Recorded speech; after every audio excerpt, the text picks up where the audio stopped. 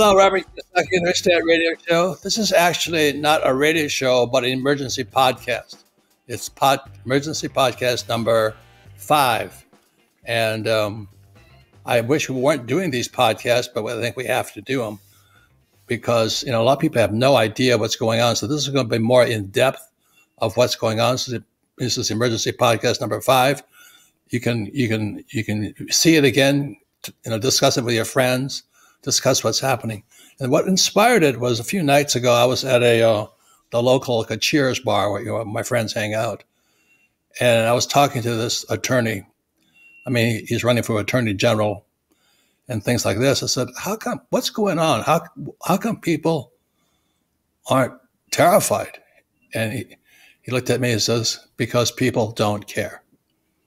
He says, people don't care. They think tomorrow will be like yesterday.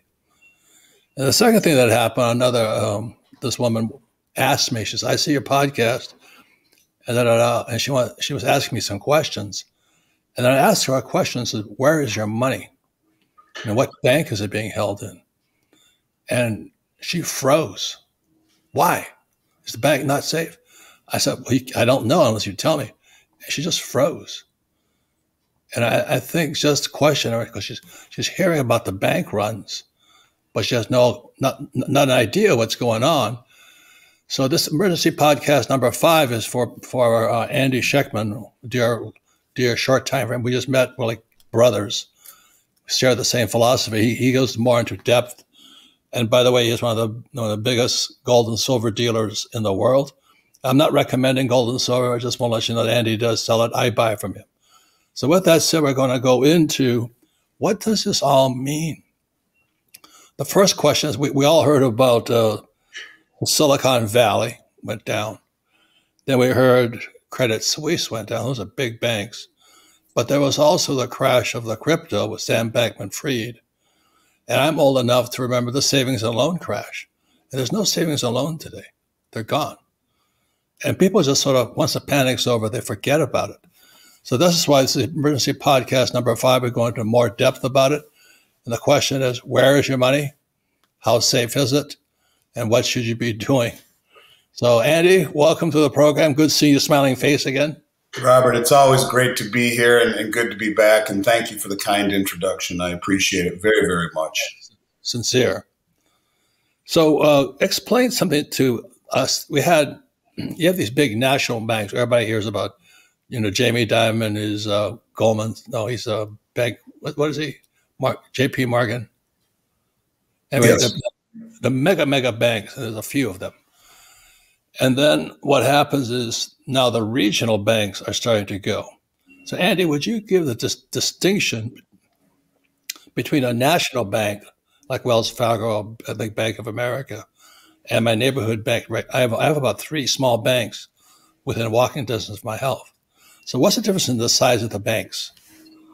Well, I guess the easiest way to say it is that they're just too big to fail, according to the Fed or to the Treasury Secretary, Janet Yellen. These large commercial banks, their balance sheets are just as corrosive and filled with toxic assets as the smaller banks. But because they are so systemically tied to one another, as the Treasury Secretary calls them, systemically too big to fail, like Credit Suisse was, they will be bailed out. So they're just these behemoth banks that have created balance sheets that are so intertwined with one another systemically that if they fail, it would have ramifications for the entire global financial system. I mean, that's just the easiest way to.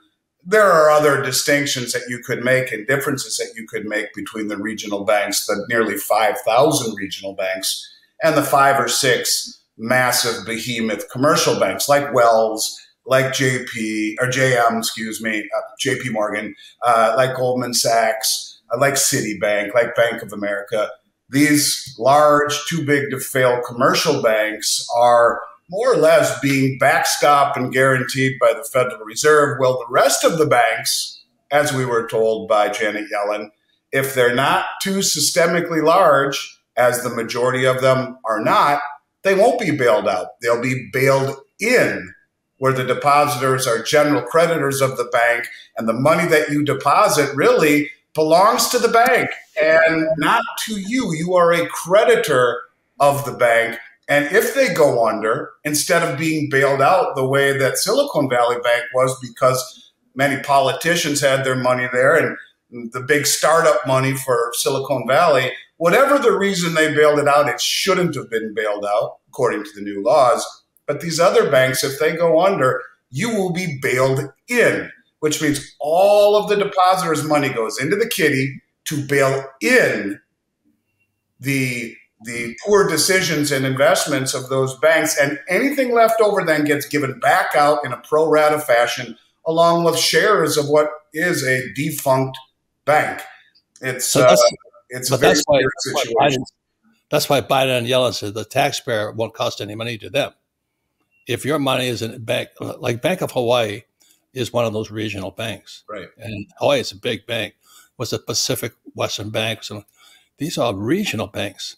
So if your money is in there, that means your savings then goes to bail out the bank, not the taxpayer. Am I correct on that? That's exactly correct. That is exactly correct. You bail in instead of bail out. It's what happened in Cyprus. It's more or less the exact same thing that would happen in bankruptcy proceedings, where the money is used instead of making certain people whole, the money is used to make everyone whole in a pro rata fashion. And so people deposit their money in the bank. They think it belongs to them. It's there when you need it. But really, that's not the case. Now, if the bank goes under, again, you are an unsecured general creditor. And it goes back really to the meeting or the inquiry that the House had, where the representative from Oklahoma asked Treasury Secretary Yellen, he said, Madam Secretary, you just bailed out Silicon Valley Bank, and we were under the impression that bailouts were no longer part of the game, that these are bail-ins. So being that you did that, let me ask you a question. If one of my regional banks in Oklahoma fails, will my depositors, will my constituents in the state of Oklahoma be made whole? And her answer was no. She said no. In fact, it will take a uber majority of the FOMC, which is the Federal Reserve, the FDIC, myself and the president, to determine if those banks are indeed systemic enough to warrant being bailed out. And really that lit a fuse under the regional banks, and that's where the story begins. And I think this is part and parcel with why we've seen so much money leave the regional banks and move towards the safety of the too big to fail banks. Now, there are other reasons which we'll get into, namely the reverse repo market, the money market accounts. Wait. We're going too far. Okay. So what that means, if you're living in Podunk, wherever you are, and you have $500,000, your business is attached to the bank. Your payroll's in there, you have employees, you have their savings and all this, and you have $500,000 in cash in there. If Bank XYZ, regional bank, crashes, what happens to your $500,000? Well, we're supposedly told that $250,000 of it is covered by FDIC, which certainly is something I want to talk about. But the other $250,000 would go into the kitty. So in theory, you get your $250,000 insured by FDIC. The other $250,000 then goes into, in essence, bankruptcy proceeding, where it is used to bail in the inequities of the bank. Hopefully there's something left over, and anything that is left over goes out in a pro rata fashion to all of the people who then bailed in the bank. Right. There's something else that happens when a regional bank, like Bank of Hawaii, and I have one cross something bank here, when they go out, that means the company can't make payroll and things like this. Of course. Is that what it means? Absolutely. Your business accounts are treated no differently than your personal accounts. And this is something that's really very scary, especially when you realize, Robert, that the regional banks represent 70% of all the small business loans in the United States. And for years, forever, small businesses in this country represented over 40% of the GDP in the United States. So realizing that these banks in their hands hold the majority of all the small businesses in this country, it's a very frightening thing if you own a small business and have your money in what amounts to any bank other than a commercial bank. And really, a lot of people do, because these are the banks, and we've talked about this before. You talk about the small banks that are in your neighborhood, real close to the places you frequent. Well, the places you frequent, they go in and they have relationships with these small banks. These small banks make loans to small businessmen and women based less upon balance sheet and business plan and more upon relationships. In many cases, like you said, you went to the bar, your local Cheers bar. A lot of times people go to the local Cheers bar on a Friday night and sit down with their banker. Hey, how you doing? You know, I coach your kid in T-ball, and, you know, we've known each other forever and ever. That's what these small banks really are all about, relationships, and how that has helped foster the small businesses in this country. Very scary point. I'm glad you brought that up, because really it's probably one of the biggest issues with the small regional banks running into trouble. And how many real estate loans are attached more to the regionals than to the big nationals? Well, probably close to 70% of all the commercial leases, the majority of all the commercial real estate in this country is held on the balance sheets of these regional banks. Not the huge skyscrapers, but just about everything else. The leases and all of the commercial real estate that you see up and around your area, the majority of it is held by the regional banks. And when you put the stressors in on top of what's going on now, the fact that the last 3 years, people learn that they don't need to be in an office building in order to be productive. You know, commercial real estate is something that's really facing some severe stress, and you add on to it now rising interest rates as a lot of these leases reset, rising interest rates, the ramifications that further stress on the commercial banking industry will have on these regional banks. It's only pouring gasoline on what is, in essence, a fire that is growing by the day. And the other thing is that I don't know if the numbers are accurate, but it said in New York City, the amount of office space available is equivalent to 34 skyscrapers, 34 Empire State Buildings. Yeah, I believe it. I believe it. You know, my son works for Price Waterhouse, and he only has to be in a massive, one of the biggest accounting firms in the world, and he only has to be in the office 2 days a week. Right. Yeah, I think that's exactly what's happening, that people realize that they can be every bit as productive outside the office as inside the office, and that's putting a tremendous amount of strain on you know, the ability to not only service these leases, but what happens when the leases come up? These companies will say, you know what, we're going to let go of our lease. What happens to these loans that are, you know, based upon assumptions of full capacity? We're anywhere near that. And it's just spiraling. You know, it's something that I think will continue to become a real big problem, especially as rates continue to rise and leases reset. It's a problem. It's not a problem that's going away anytime soon. In fact, I think it will increase as the months roll on here. So before we go to break right now, I want you to think about this. This guy claims, and I could be inaccurate on it, 34 Empire State Buildings are empty in New York City. That is how much. And that goes to another asset class called REITs, Real Estate Investment Trusts. So all of these REITs that are sitting in somebody's pensions or their 401k, they're toast.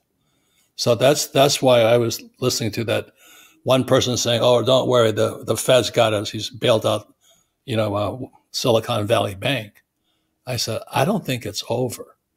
And the reason we have this emergency podcast is so you can prepare for hopefully it doesn't happen, but for what is coming. Personally, I'm such a pessimistic, fat, fuzzy bear. I don't see how they're going to get us out of this mess. So I'd rather have you have some ideas what you can do.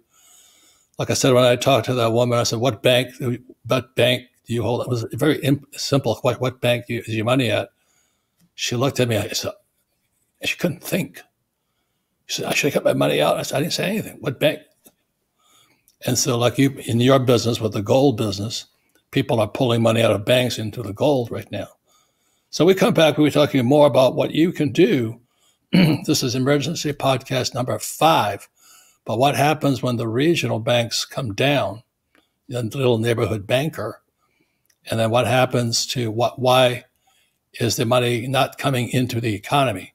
The economy stays with the rich. One last point about this. During COVID, small businesses shut down, but Walmart and Amazon didn't. So that's too big to fail. They didn't dare shut those guys down, but so many small retailers got their ass handed to them. And this is very similar to a regional bank failures coming up. Like, I'm flying to Hawaii in a couple of days.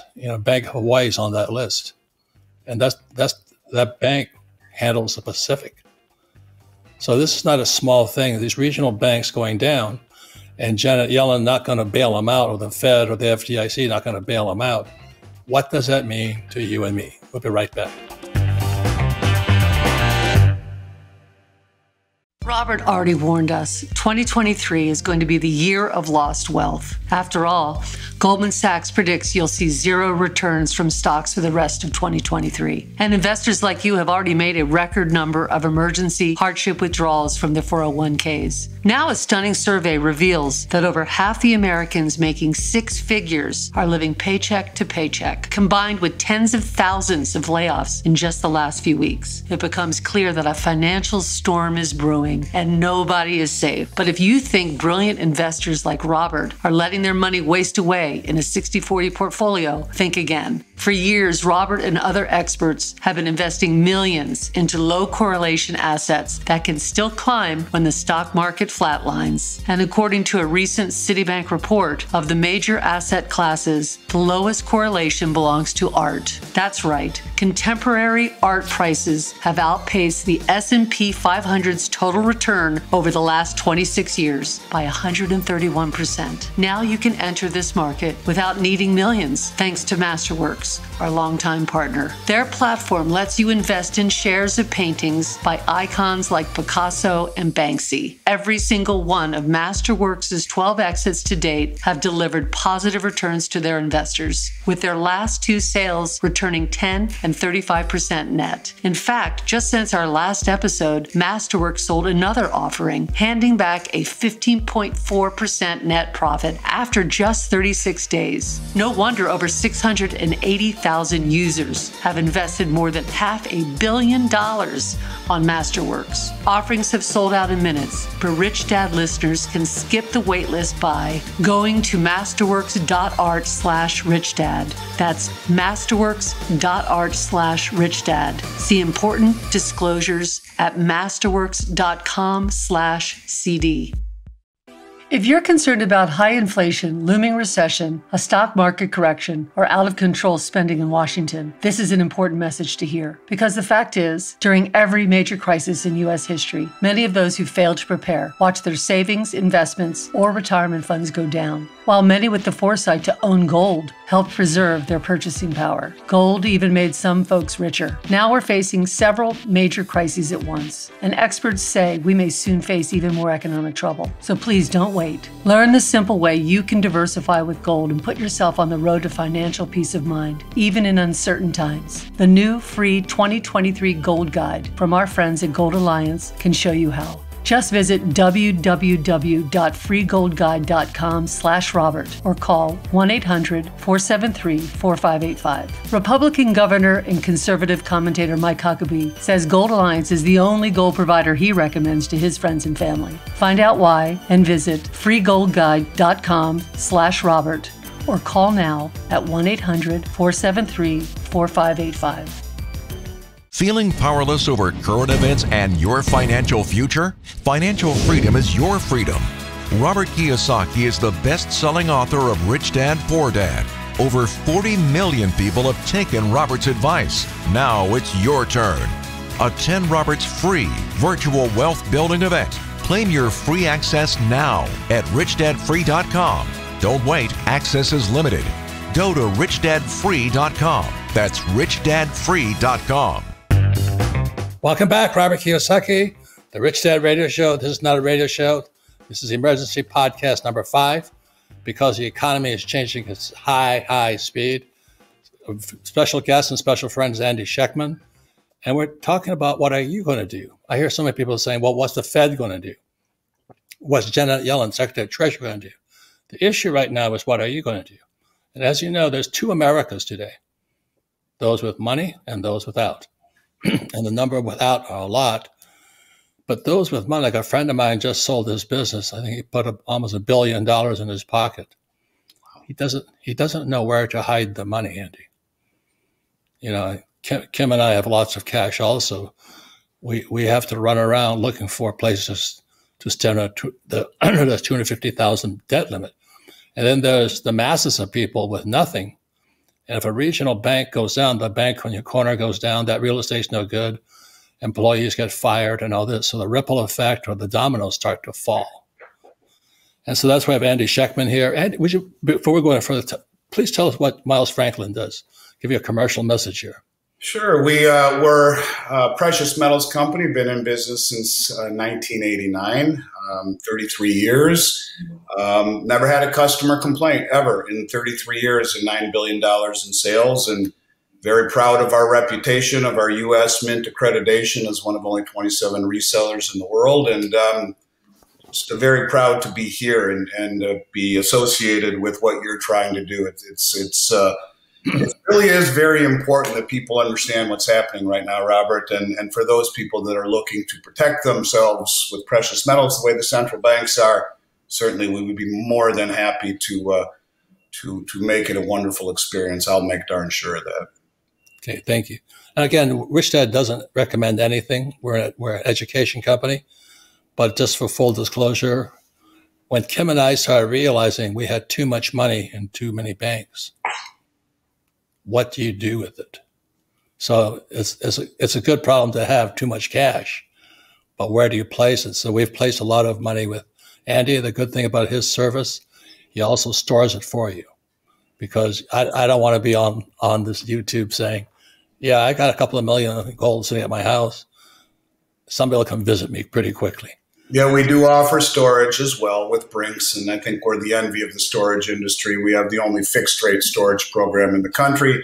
So for those that want storage, that's something we can help you with too. And you just mentioned something, Robert, if I may, about the FDIC covering 250,000 per account. It's interesting to note that at the end of 2022, the FDIC had assets of just over $128 billion. But if you look at the Federal Reserve's balance sheet, you'll notice that they just loaned the FDIC $173 billion. What that tells me is that the actual cash needs of bailing out SVB and Signature Bank alone would have more than exhausted all of the FDIC's deposits. And I find it interesting that the Federal Reserve is lending money to the FDIC. And if you realize, if you take away the commercial banks and say there's roughly $9 trillion in deposits in the regional banks, how is it that $128 billion or even $173 billion, if you take the loan that they were given by the Fed loaning money to the FDIC is kind of crazy to me. But even if you take that, how the hell does that backstop $9 trillion in deposits? It doesn't. And so this FDIC illusion of safety is something that I think people will realize is nothing more than the Federal Reserve standing behind them with the printing press, waiting to destroy the value of the dollar even further if we see more and more of these regional banks fail, which I expect they will. And what Andy is saying is that I was on television talking to somebody, I forget, this years ago, and I'm always going, I held a little coin. It was $3 for a silver eagle. And today that same silver eagle is $35. And I said, what happened? Did the eagle get bigger? Or the purchasing power of your dollar go down? And that's why the question is not about what's the Fed going to do, what's the Treasury going to do, what's Wall Street going to do. What can people do right now? Because when I recommend, I've talked about this. I recommend gold and silver, but people's eyeballs glaze over, and they don't want to touch it. So gold and silver coins, real coins, no counterparty risk to them. That means it's in your hands. It's in your hands only. Okay. So what else can the people do, Andy? Because if there's these runs on these banks, which I hope I'm wrong, but I think are coming, they can't stop what's happening right now. They can't. In fact, at the end of 2022, there was a report that just came out by the Federal Reserve, who said that 722 banks were technically insolvent at the end of 2022. And that means that they had at least 50% of their capital was underwater. And these are called unrealized losses, whereby, of course, the rising interest rates have created significant strain on this. But if they were to get a run on the deposits, where the depositors request redemption, the only thing that they would have been able to do at this point, or any of these 722 banks would be able to do, would be to sell those assets that are underwater. And that's why we saw in 36 hours it put Silicon Valley Bank, just like that, out of business. So there's a lot of these banks that are underwater technically. So what do? The funny thing about not funny, but Silicon Valley Bank, who was running first? The officers. Mm-hmm. They're getting their money out of their own bank before everybody else did.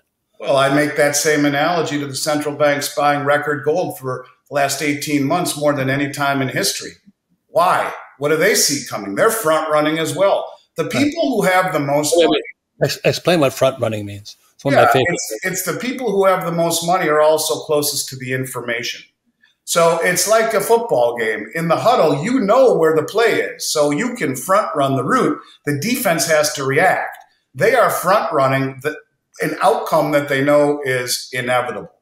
And I think that's really the scariest thing of all, is that if you realize that these insiders were selling, or that the central banks are buying gold, the question is why? Why are they doing something early when it doesn't really make sense to the masses? Because they know the information and they're able to get in front of what's coming before it becomes obvious to everybody else. Yeah, and I kind of hope I'm wrong, but I was listening to Stan Druckenmiller. There's one smart dude. Boy, is he a smart dude. And he was talking about how we're right now, a 30-foot tidal wave is hitting us now. We're in it. But what he also said is the tsunami is coming. Mm-hmm. So right now we're panicking and all this stuff, but we still have time. But the tsunami is coming. I guess I hope I'm wrong.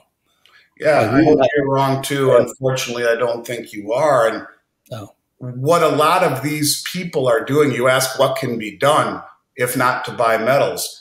It's what everyone else has been doing, pulling their money out of the uncertainty of the regional banks and moving it to the handful of the commercial banks and into the safety and, if you will, the daily liquidity of the money market accounts that are paying 5% when you can't get that even in a CD. The highest rate CD you get might come close to that, but you're locked in for a year in a regional bank that we are told will not be bailed out if they fail.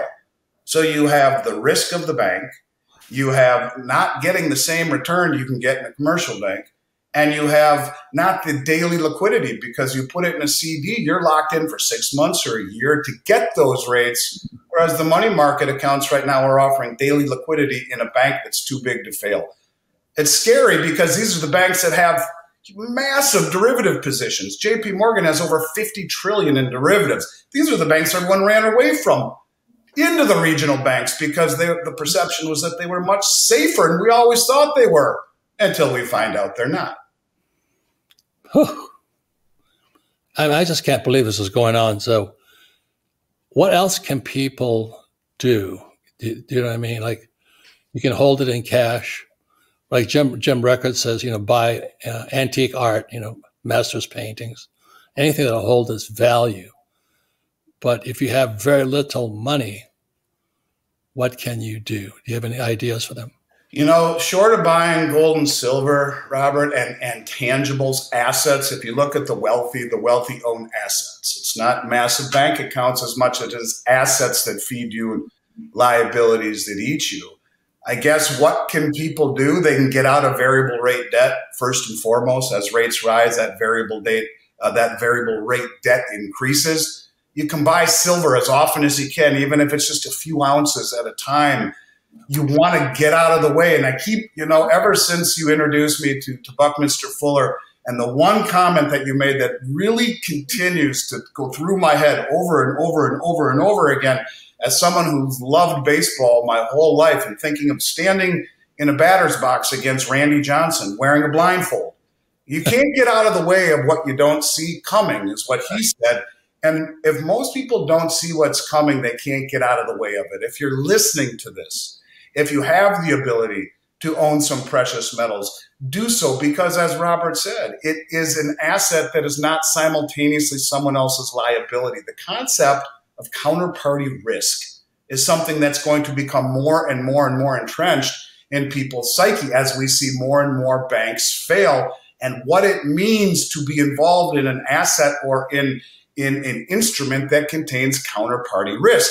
Because if a counterparty fails, what does that mean to you and the asset that you hold that is valued upon the counterparty's ability to perform? Not so good. So removal of counterparty risk, removal of variable rate debt, removal from the system, best you can, is where you start. And depending upon your means, well, then you have different ways of achieving that. But I think removal of counterparty risk being the primary objective in all of this, because you know what? It's one thing for me to say the stock market's overvalued, or the real estate market's overvalued, or the bond market is overvalued and risky, and they all are. It's another thing to say that the money that you're holding for your business, for your family, in your 529 plan, for your kids' education, that it's all in a very precarious position inside what amounts to almost 5,000 banks that have been the backbone of the U.S. economy for a very long time. Those are the regional banks. Yes, sir. That's right. And all the employees that work there. Correct.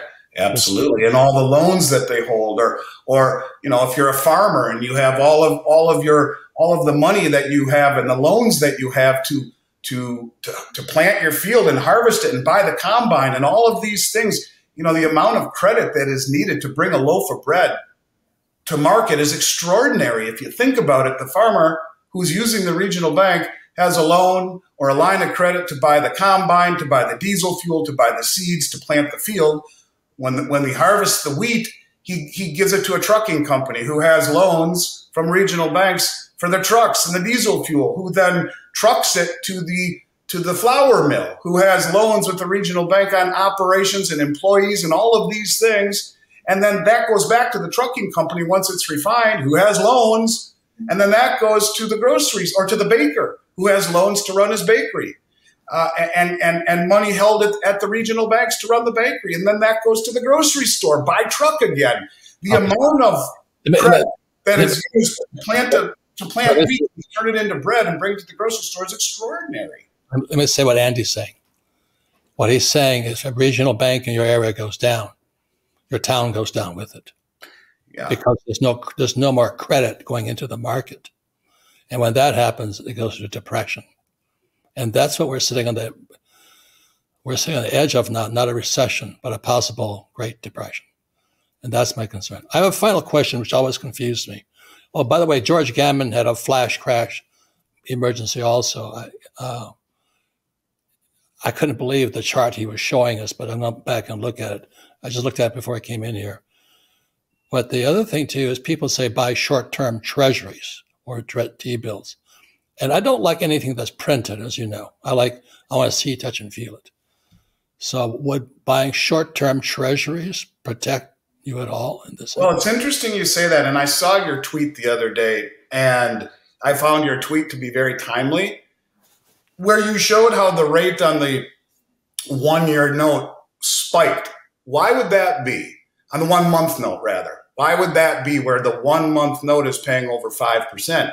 Because what that's saying is that if you're getting that high and it spiked that high, what that's telling you is that there's a good deal of concern that the federal government defaults here in about a month, in June 1st. And that would coincide almost exactly with the last Treasury auction, where people aren't going to get their money. Now, what we're talking about here is not a real default, but it's called a technical default, whereby, and if you look at the credit default swaps on the Treasury market, they've gone way up, meaning the people who are buying insurance on this happening, the price is going way up.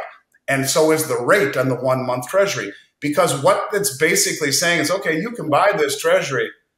Normally the rate would be much lower, but because it shot so far up, that means people are very concerned that we see a technical default. The difference between a technical default and an outright default means all hell breaks loose, that we just default on everything, right? Here's your reset. A technical default means, okay, well, they're not going to pay you things on time. Maybe a month down the road, they get their act in order. The Republicans and Democrats can agree on a balanced budget, on a raising the debt ceiling, rather. We haven't had a balanced budget in 25 years. So let's just say they agree to raise the debt ceiling again, which was a joke. And then they resume paying their commitments. But what that's basically saying is that we're going to jack up the rate on the 1 month to entice you to take the risk of buying that bond and maybe not getting your payment in June, because we just had the last Treasury auction a few days ago. You may not get your payment in June if there's a technical default. Now, they have the printing press. They can always print more. But this impasse on the debt ceiling is something where you could experience, and the traders are more or less, when you look at the credit default swaps, they're saying we're going to see a technical default. They're going to shut things down for a period of time. And what does that mean to the coupon that you're supposed to get back on the 1 month treasury? So you're right. This is for the very first time. People have to be very concerned about what does that mean for the treasuries that you hold if the government shuts down, if the debt ceiling isn't raised. And I'd like to just make one other point about the debt ceiling. Last time they raised the debt ceiling, it was Janet Yellen said we have to take extraordinary measures to do so. And it was very hard to find what those extraordinary measures were. I found it in a Yahoo Finance article after doing a tremendous amount of digging. She had to borrow money from the Civil Servants Retirement Fund, the Disabled Veterans Retirement Fund, and the Postal Workers Retirement Fund just to raise the debt ceiling so that we could vote to give more money to the Ukraine, including money to their government pensions, when there's a $1.75 trillion pension shortfall here in this country. And the decisions that are being made by our leaders are just absolutely insane, which reminds me, if we have time, I'd love to just mention a quick thing about the new top economic advisor that President Biden just nominated. His name is Jared Bernstein. And if we have time, I'd love to just mention one quick thing. What's his name? Jared Bernstein. And he was just nominated as Biden's top economic advisor. Now, there was another inquiry that was just made not too long ago where one of the representatives was asking, I believe it's the head of either the CFTC or I think it was Gary Gensler, actually, who was being questioned. And he said, do you realize, Mr. Gensler, that the gentleman that President Biden just nominated as his top economic advisor wrote a report in 2014 called The King Dollar No More. In it, he advocates that the United States must actively take steps to remove the U.S. dollar as the global reserve currency. And Biden just nominated him as a top economic advisor. When you look at the foolhardy, stupid things that we keep doing, boy, it sure makes sense that this guy would be the top economic advisor if indeed you wanted to find all sorts of decisions over the last few years to relinquish the dollar as the world reserve currency. And this is what we've been talking about on several of the other podcasts we've done. Boy, you just hired the right guy. And I think people need to buckle up. Things are not going to get smoother and better anytime soon with people like this running the show. Now, the problem is getting bigger, too. So I'll just close with this. There's so much we could go into this whole thing. I love this subject because I get to see the future. But as a kid, I was in probably a fifth grade or something. I read about the Weimar Republic. And the Weimar Republic, was Germany lost World War I. And so France, England, and America punished Germany. Says, you have to pay us your money.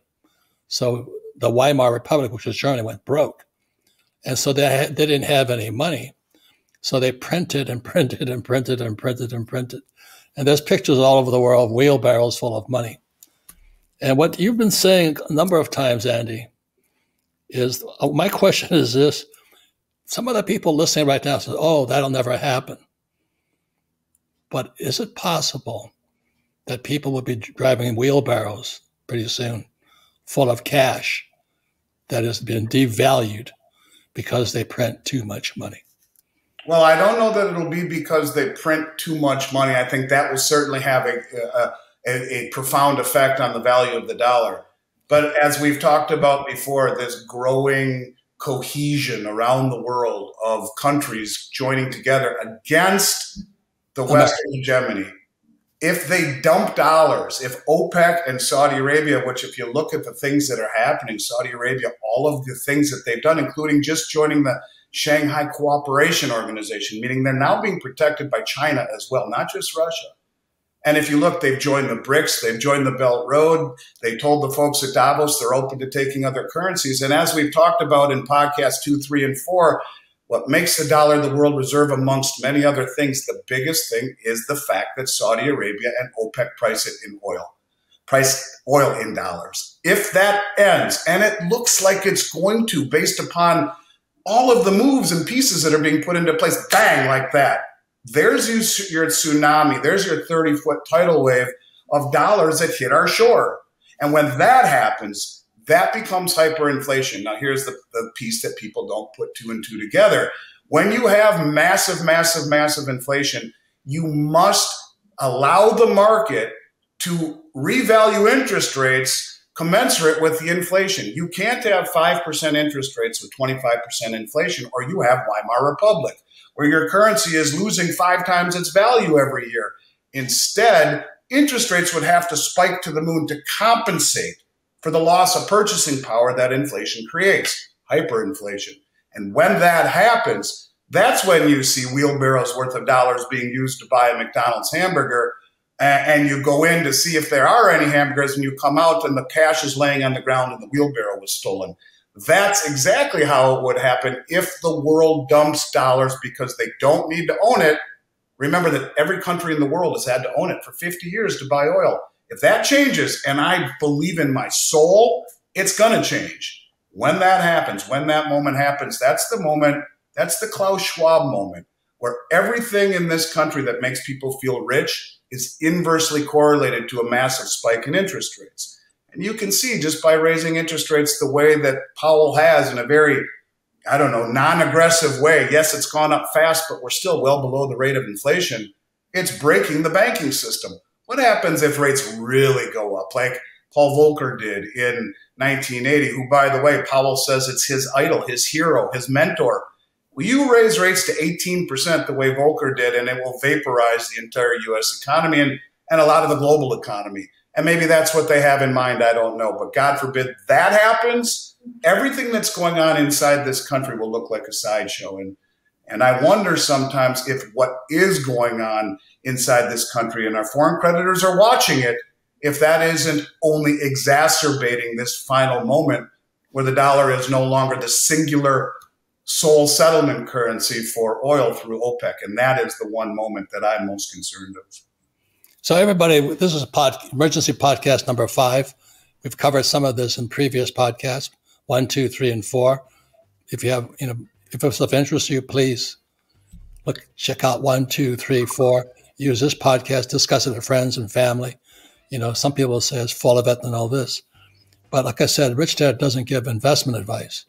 But if you're insistent that your money is as safe as cash in the bank, my investment advice for you is buy a wheelbarrow. Thanks for watching this show. Thank you, Andy. Thank you, Robert.